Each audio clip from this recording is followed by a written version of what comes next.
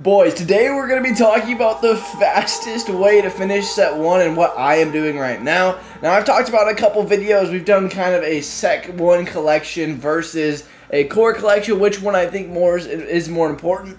And I will keep on talking about that, how I do think that the #1 important thing to do in MLB The Show 24 right now is finish core collection first and then do set 1. However, I've had a ton of you guys ask me what's the best way to finish set 1, what are you guys doing, what should I be kind of paying attention to, how do I finish these Team Affinity. So we're going to be talking about that in today's video, as I still think it is important to finish set 1, and I will do it eventually. However, it's not obtainable now, and I'm not going to get this done until I have the core collection done, because those are cards that I can use all year that will be really good. I really like Pedro Martinez. I think he's going to be amazing. And Babe Ruth cards I always actually rail with, and he's the best hitter in the game statistically, and he's going to be the best hitter in the game all year. So I really want that bat in my lineup. He's my DH for my whole year, and I really need him on my squad. However, let's talk about what you guys should be doing to finish the whole thing. But before we get to today's video, make sure you guys drop a like and a sub, as I know a ton of you guys, like 80% of you guys, they're not subscribed. So hit that sub button, help me quit my full-time job, and let's get right into it.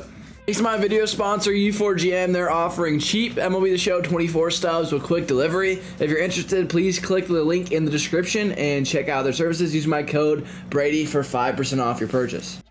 First things first, let's talk about these cards, okay?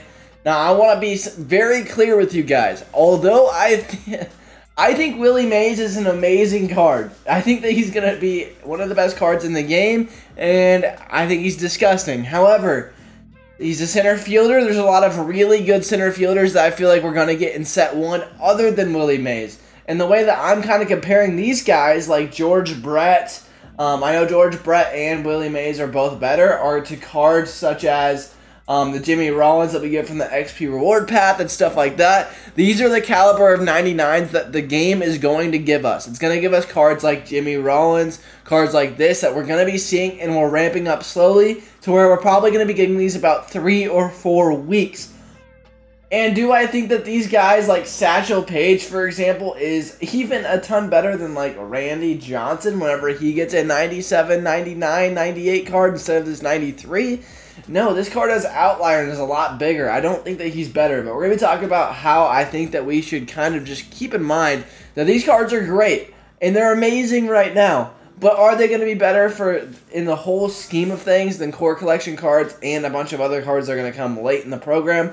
Probably not. Okay, MLB The Show likes to make money. I would be stunned if they don't drop a 99 overall pack that has cards that are just as good as these cards. But those cards are going to cost a lot of stubs because those are going to be cards that are disgusting that are only available through packs, such as chase cards, such as stuff like that. They've slowly been, whether we like it or not, they've been integrating a lot of these cards into the game. So we got to keep in mind that these are really good cards, but they're going to be really good cards. So if you're like overwhelmed and you're not wanting to get this done, you're going to be okay. However, let's talk about the fastest way to get that done. You can see I'm sitting at about 40 right now. Now, obviously, I've talked about this in my stubs videos. I am selling every single card that I get right now. But the first thing you guys are going to want to make sure that you're doing is you're going to want to make sure that you're taking care of your free cards, such as Andrew McCutchen. I'm not really selling him because it's not worth it. 8,800 stubs for a set collection card.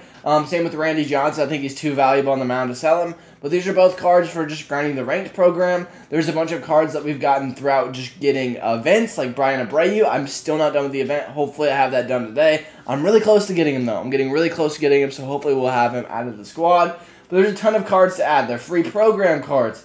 The Central cards, such as Jose Abreu, Billy Wagner, these cards, and the way that I've been honestly grinding it is I can tell you guys to go play mini-seasons, a Team Affinity mini-season, but honestly, guys, it's not that hard this year, okay? It might be the easiest Team Affinity grind that I've ever seen in my life. And we're getting set to Team Affinity coming very soon, I believe next Friday or next Wednesday. Someone will have to double check me that in the comment section down below. However, whenever we're grinding the set 1 collection, whenever we're going through Team Affinities, you can see that this is without me even grinding it. I haven't really grinded it that much. I should be zoomed in on it right now, but I'm at 100% in AL East. I'm at 98% in NL East, 81% on basically the Centrals, 100% in NL West, and 20% in AL West. I haven't even been trying, okay?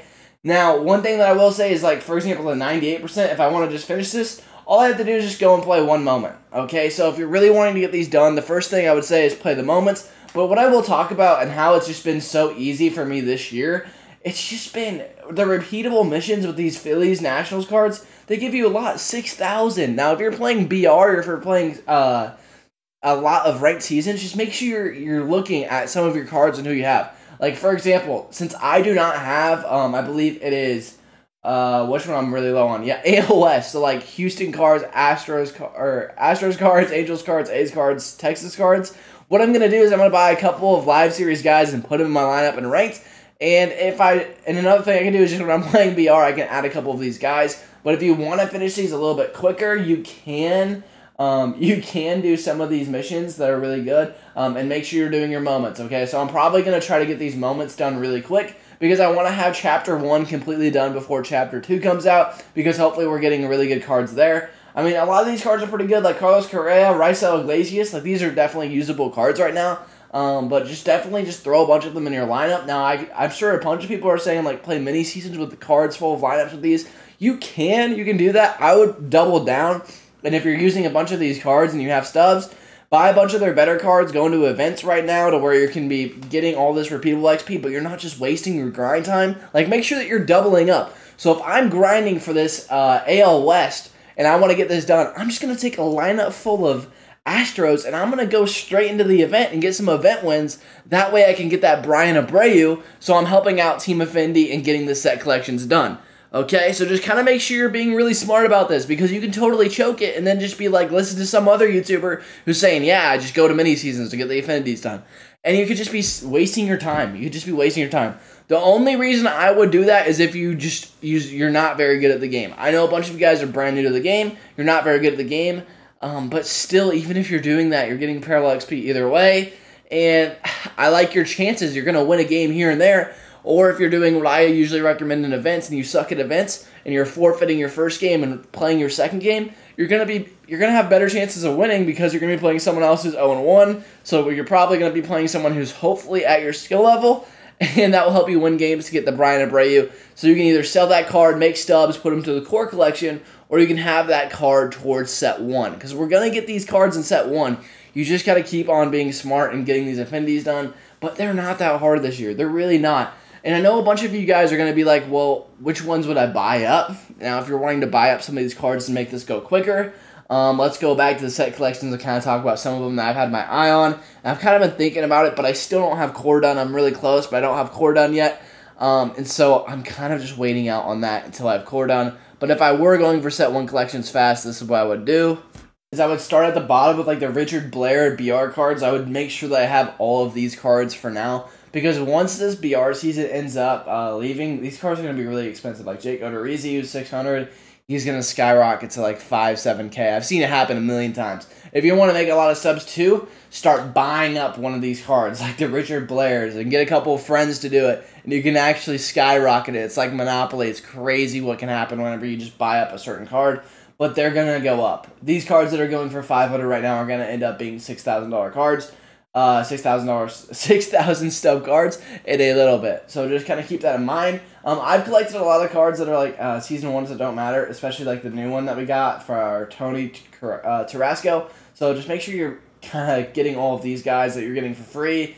I believe this was something else, but he's going for 2K. I'm just going to collect him like he's not worth it, but just kind of keep in mind to buy up all of these before the BR season comes out next Friday, I believe, or next Wednesday, whenever it is. Make sure you buy these up. I'm going to be doing it. I'm going to buy these up before that happens because I sold them right at the beginning for like 3K a pop, 2K a pop, and now I'm going to be buying them back and getting some stubs back. So kind of just keep in mind, do this, but this is kind of the fastest way to get these collections done and kind of keep on going. Just kind of be smart about what you're buying, okay? So don't mess it up. But you can't really go wrong. It's a little bit slow of a grind right now. I know there are some people that are really close and are a couple programs away. But basically, just make sure you're doing your programs. Make sure you're getting your free cards. And for Team Effendis, just throw a couple of those guys in your lineup. Don't play mini seasons.